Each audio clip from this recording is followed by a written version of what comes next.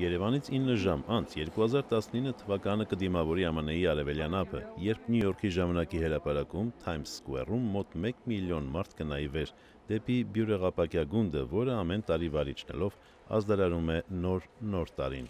Սա ամերիկյան ավանդույթ է, որը շարունակվում է արդեն ավելի քան 1 դար։ Գնդի վրա յուրաքանչյուր բյուրեղային վահանակ իր հետևում կրում է կարմիր, կապույտ եւ կանաչ գույների լուսարձակ հարյուրավոր դիոդներ, ինչպես ընդունված է ասել, LED լույսեր, ընդհանուր առմամբ 32,000 լամպ։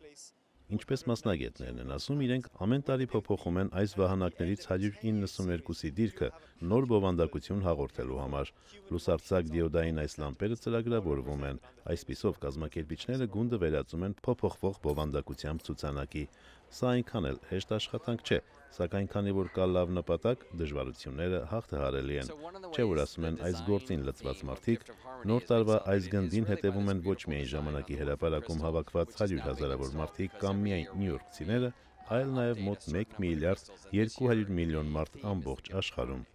Հետևում են նկատելու համար նախորդ տարվա համեմատ այս տարվա գույների փոփոխությունը, եթե կարողանում են հիշել նախորդ տարվա գույները։ Իսկ ամեն տարի վահանակների դիրքերի փոփոխության արդյունքում այս լուսարձակների արձակած լույսի նոր երանգները բերում են նոր հույսեր ու սպասելիքներ, հավատ, որ այս տարին լինելու է ավելի լավը, քան նախորդը։